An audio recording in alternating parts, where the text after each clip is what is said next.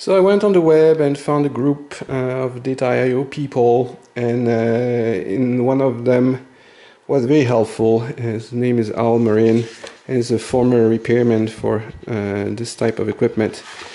And he told me, well, tough luck, just go through all the tests, and pointed me to them, and those are the ones I tried already, but I only done the first few, the DC tests, and there are pages of them, and it keeps going, and 64 tests in total and some optional ones, and some that I really need to do there, some easy ones, the DC ones, but they are really, this machine is programmable, everything, so every pin has a DAC.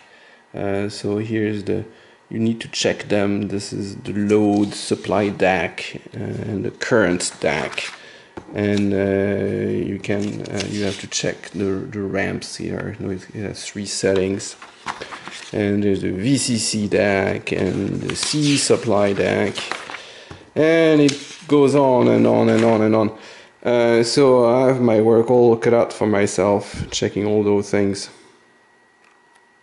So I am back trying to calibrate every test they have to figure out what's wrong, why it's not programming. So I went through the first pages, the first of the pages of test, and the first 12 tests came out good, and I adjusted right on the money. Those are all DC voltages and current.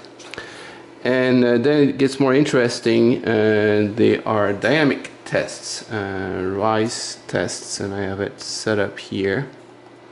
And this is different rise time for one of the patterns. And I'm supposed to adjust it so it looks like this, which is, it's pretty close, but right now I am under it, so I'll adjust that. So I have 3 traces to adjust with 1 resistor, and right now it's too short, so I want to make those longer, but not by much. I don't think that's my problem. There you go. It varies things. Okay, so I'm going to run single traces. This is 30 microsecond, and it should be 33. Okay, I have to do it some more, quite a bit more. That's the VCC DAC, and it's all good, looking like the picture. So some of the current measurements get tricky. You have to put power resistors in parallel or some pins, and that's to check the DAC current, which is again in spec. Okay, I completed the 64 tests, and they all passed except a few at the end. On the address lines and the data lines would fail kind of randomly. So one pass I had 18 and 20 fail, and the other pass I had other ones. And I cannot find anything else than probably my sockets are to blame for that. So because I reseat them and I get a different kind of errors. So I'll go and order new ZIF sockets and solder them in.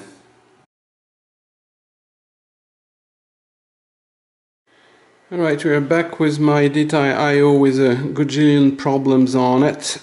So the next one seems to be bass sockets, so I got a whole bunch here, including some that I got during my trip to Japan. I went to Akihabara, which is the place where you get all those things for next to nothing. Famous place in Japan for electronic components in Tokyo. And there's a fair amount of circuitry on the board, but I think I lucked out. I think the sockets are on sockets, so I can just pull them out and replace them. Except you have to be a little careful, they're screwed in.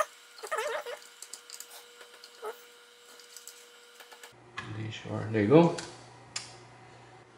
And you can tell what was happening. This is the sort of screw that was in there. So all rusted, so no matter how much contact cleaner you put on there, that's not going to fix it. There's that much rust. Okay, all new connectors, and they are way shinier. Bad connectors in the bin of bad vintage parts. Okay, so we have new transistors and new sockets. And I put it all back together. I'm going to see if I can test and program chips now. So since it's not connected to the computers, we have to do it by hand. Let me first test that this is blank. There is no command for it, so you have to fill RAM, which is select A2, fill RAM with FF. I'm going to wait for that one. Takes a while.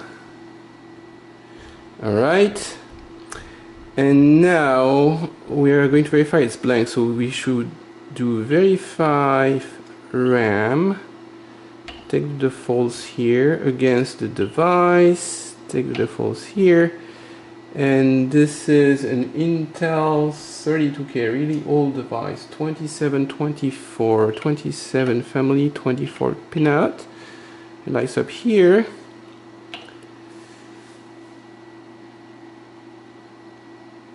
And now it checks out okay. And well, let's try to program something in it. So let's fill RAM, select A2, fill RAM with